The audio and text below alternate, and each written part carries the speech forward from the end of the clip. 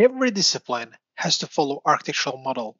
In this case, I'm representing structural model, but it could be any model, any discipline. So the point here is that this video demonstrates you on how to follow the architectural model.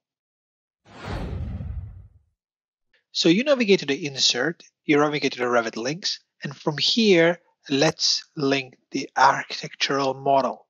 And if you start modeling somewhere away from your origin or next to your origin or anywhere else, your architectural model may not exactly position correctly because you didn't link it in the first place and you didn't draw on top of it. So if you hurried up, putting all your models, every details and so forth, without linking the architectural model first, you might need to move your entire model. But in reality, if you didn't have anything here, in this case, I'm just demonstrating the both workflows. But if you didn't have anything here, it would have been very simple because this is how you start.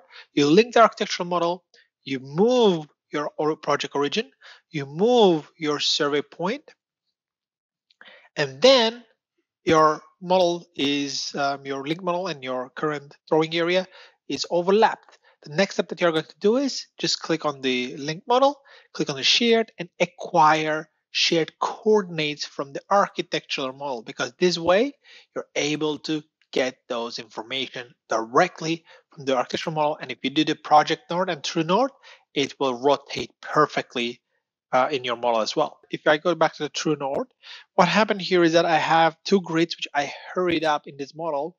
If I didn't have anything, I could have easily just deleted these. I wouldn't have anything here. Then I would have just drawn directly my structural model directly on top, or any other discipline directly on the architectural model. And this way I make sure 100% everything will be aligned.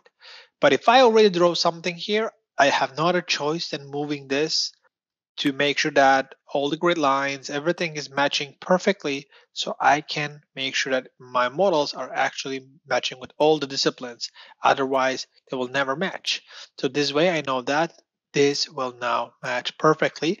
And if I just save and close this model, I can easily open the architectural model and see how does this work in the architectural model, and I can link the structural into the architectural model and make sure that everything is aligned. I will just close this. Do you want to learn more? We prepared an exclusive content for you. So if you go to hub.integratedbim.com, you'll unlock a world of knowledge for BIM, Revit, and similar products.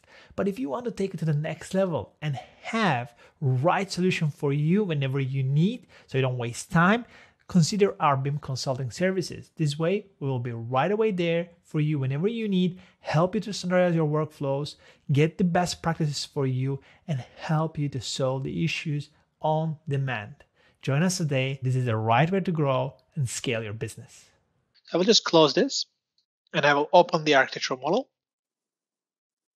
So now the architectural model is open. This is the same way. So project node and true node is all set up in the architectural model.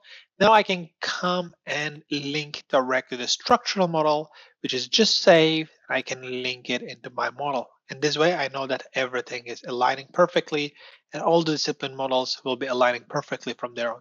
So these are the steps that we need to make sure that every model is following the architectural model in order not to have any issues. If you like this video and more videos like this, subscribe to our channel because there will be many more. And don't forget to turn the notification bell on.